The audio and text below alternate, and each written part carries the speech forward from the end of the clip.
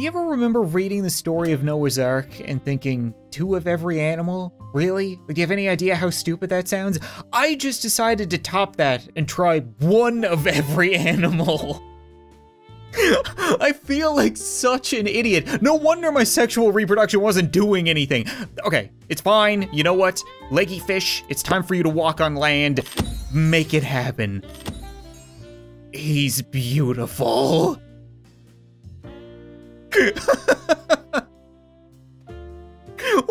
What happened to you? Oh, come on. That's it?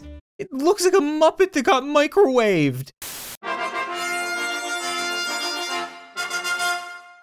What's up, guys, and welcome back to Cell to Singularity, a game where we've managed to transform Earth from an uninhabitable, molten dust ball in space to a planet with its own moon, an atmosphere, an ocean, and life.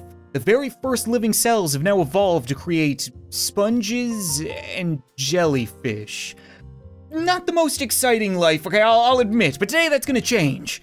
I have a crap load of entropy to spend, so we should be able to fly through some evolving today. But my only problem now is I don't know what I should be focusing on.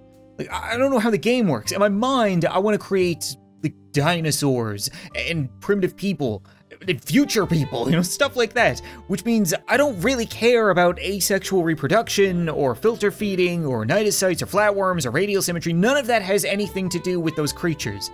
But at the same time, I don't know if we need to create like a whole world, like a realistic world. Do we need a food chain? Do we need a bunch of little creatures for the big creature to survive? I know that we're gonna need muscles, right? Tissue and animal bodies that enable them to move. So we'll go ahead and get that. And then I can evolve the ability to swim.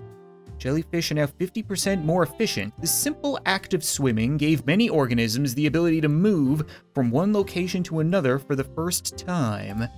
All right, we now have swimming jellyfish. I'm not sure what they were doing beforehand.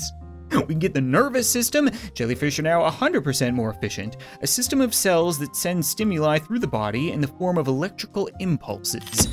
And then that should allow us to not reach anything. I do have tissues, I have muscles, I have nervous systems, but it didn't give me whatever this is. Weird. Now that I think to look for it, there are a whole bunch of paths down here that we weren't able to explore. Like, some of them I didn't bother with, right? Like viruses, I guess we can get that now. A biological agent that replicates within other cells. Surprisingly, if it weren't for the virus's ability to infiltrate the DNA of organisms, humans may not even exist. I'm happy I bothered to read that. Because if we went forward in time and I couldn't get humans because I didn't evolve the virus, I would have been pissed. So is that gonna open something up down here? I'm just gonna assume that we're not screwed out of animals yet. I guess if I have nearly 10 million entropy, I could probably afford to not be stingy with it, right? We can afford to buy a little asexual reproduction, even if we don't bother using it. Similar to mitosis, asexual reproduction is the process where an entire organism is produced from a single parent. So one parent splits into 2. It'll make it so that my taps are stronger. I'm really curious, though, if it's gonna make it so that my creatures multiply. Right, because we have 1 jellyfish and 1 sponge. And if I come back here and find 100 sponges, I would actually be kind of pumped. I would love to see my world multiply like that. We could also get some sexual reproduction. Entropy tap gains 1% of your idle entropy per second. Ooh, an extremely long method, that's what she said, of multiplication involving both meiosis and mitosis. I'll take it. Give me all the banging I can get. So we've made our jellyfish muscular, they can swim, they can bang, and apparently we're gonna arm them with cnidocytes? 100% more efficient jellyfish again, one of the first organic weapons. They are explosive cells that fire out a toxic harpoon for self-defense and prey capture, and you're gonna wanna pee on them if you get hurt. I guess? Radial symmetry, organisms that can be divided into identical pieces. The symmetry paves the way for organs such as the mammalian brain. That actually seems very important. Okay, good. Flatworms. Oh, he's got a cute little face. The protovertebrate, the first organism with bilateral symmetry, which form the beginnings of the brain and the internal organs. Yes. Ooh, what did we do? Oh, we gotta... He's so derpy. Oh my god, I love you. Yes, go be with your new friends. Watch out for that one. I made him stingy and strong and willing to bang. I'm sorry for that. But that opened up new stuff, right? Now it's starting to make sense, right? The nervous system was only part of the puzzle. We also needed to get bilateral symmetry, an organism with identical left and right sides, which means double the sensing organs, as well as a head and tail. And if we unlock that, now we're starting to get some familiar looking things. Okay, I think I probably want a spine before I get a heart. Not really sure if I'm playing God or serial murderer, but you know what? What's the difference? It's really weird that we haven't evolved plants yet. But you would imagine that they would have been one of the very first things around, especially because they're the ones that harness all of the sun's energy for every other living thing on the planet to use. Most things, okay? There's always some damn exception, but point is, we haven't seen them in the evolutionary tree, and our planet is blue and brown. So I don't know if that's gonna change, or if we're gonna see any global changes, right? Everything right now is either squishy and stupid and floating around in the ocean, or cellular. But I'm really curious if we're gonna be able to further terraform the planet or move to the moon or something like that. I have no idea. I guess if we're gonna do that, we are gonna need vertebrae. Vertebrae protect the spinal cord and is literally the backbone of human evolution. That's a good start. Ooh, we can get ourselves some fishies. Think fish probably want a heart, though. This is probably a mammalian heart. The beginnings of a circulatory system, the heart is an organ dedicated to pumping blood through an organism. I'll take it. I'll take two. A bundle of nerve fibers that run down an animal's body, a simple version of a nervous system. That's the nerve cord. Okay, good enough. And you know what? I'll take a fish. Just fish in general. With fins to maneuver, the ancient seas fish evolved the traits that would make them the apex predator of the sea. Yeah, we'll see about that, okay? My jellyfish is very stingy and upset. You stay away from him, and stay away from Sammy the Sponge, okay? He's my best friend. Whoa, whoa, whoa, whoa, whoa. That fish nearly cost me 2 million entropy. Is it a solid gold fish? Are you kidding me? Oh, this is gonna take forever. I get him a jaw, or I could get lungs. I probably want lungs, right? That seems more important. A gas-filled bladder that came from an outgrowth of the gut. I didn't know that. That's pretty interesting. Lungs would give tetrapods the means to function on land. I'll take it. I want to get to land. We can move to land, but it's hiding how much it costs. Excuse me, lungs. I kind of need to know what I'm investing in here. Oh, 6.6 million, of course. And now comes that point in the game that I tend not to show you guys, where I just sit here clicking on the planets, making all of its little inhabitants, all the fishes and the sponges and the jellyfishes, collect me all my entropy. Right now when I click, I get 121 entropy, but if I invest in cocoons of all things, I'll get an extra 125, it'll double my clicks?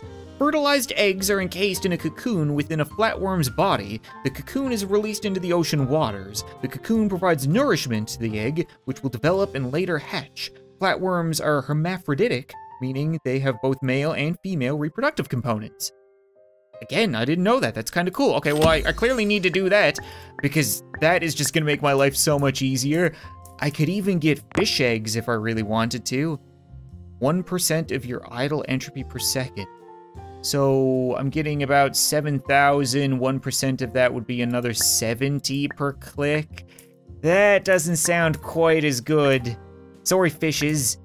It's so funny because once again, I went into this episode thinking, it's been like 3 or 4 days since I played. I have millions and things are only costing hundreds. So I should be able to just fly through this episode. I'll be able to buy so much stuff, I might even finish the game, who knows? No, not even close. We are gonna get the tetrapod, the first colonizers. Tetrapods refer to animals that grew legs and adapted on land. I want legs, give me them legs. The first animals emerge from the ocean and start living on dry land.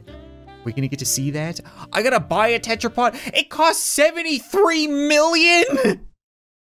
Look at that stupid face. That's not worth 73 million anything. What is happening to the planet right now? It's like stuck in the middle of a Pokemon evolution and spinning really, really fast.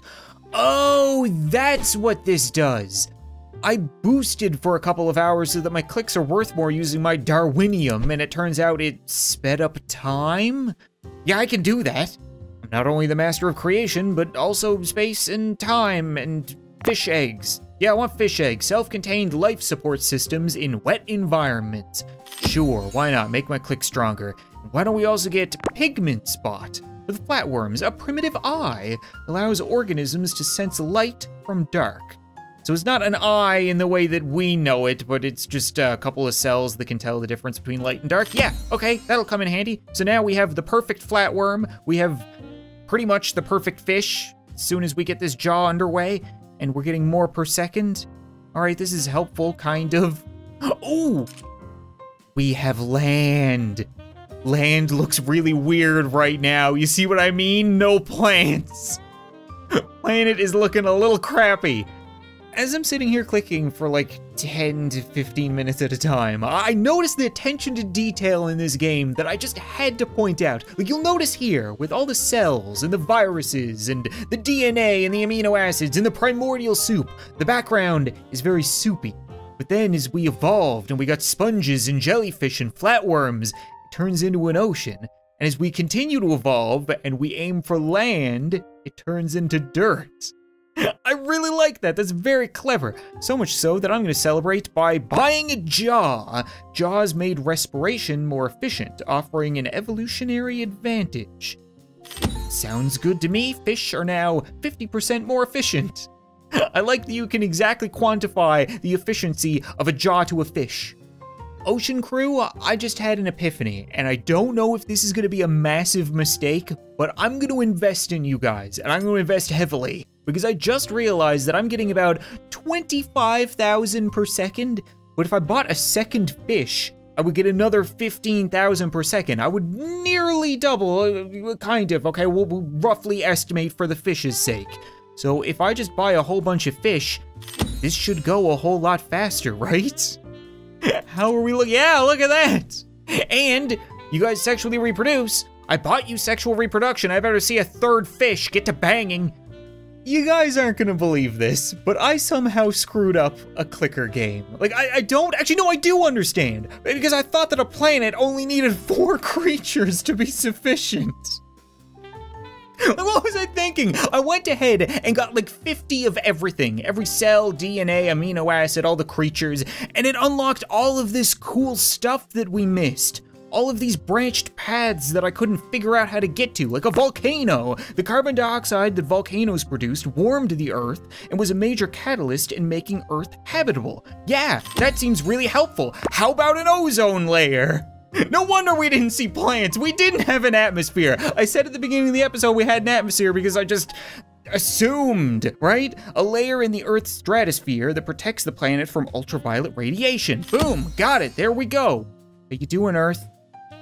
I can't tell if you're forming an atmosphere or just spinning. I think it's just going fast. So nothing has changed quite yet. Where are my volcanoes? I spent like a good 1/1,000,000th of a second worth of entropy on volcanoes and I'm not seeing them. Do you ever remember reading the story of Noah's Ark and thinking, 2 of every animal? Really? Do you have any idea how stupid that sounds? I just decided to top that and try 1 of every animal. I feel like such an idiot. No wonder my sexual reproduction wasn't doing anything. Okay, it's fine. You know what? Leggy fish, it's time for you to walk on land. Make it happen. He's beautiful.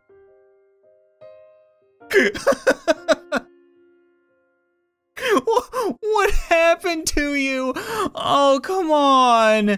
That's it? It looks like a Muppet that got microwaved. The future of all intelligent life in the universe rests in the tiny, deformed hands of this fish lizard. Like, can we at least buy him a new friend? Yeah, there we go, right? Now we should be able to have our Adam and Eve moment. Except they kind of look like pencil toppers that got stepped on. You know what? I think that's gonna be it for this episode of Cell to Singularity, guys. I think we're gonna leave these two alone for a little while. Maybe we'll come back to a bit of a lizard infestation and a whole lot of entropy to move forward and evolve some even crazier things. And if you guys want to see that, as always, be sure to leave a like in the video. Let me know. I would love to continue playing this game because some of you guys in the comments have told me, the people who finished this, that it gets absolutely ridiculous. We're gonna go to humanity, we're gonna go beyond humanity. Nobody spoiled anything, but I am super excited. Thanks so much for watching this video. I hope you enjoyed, and I'll see you next time.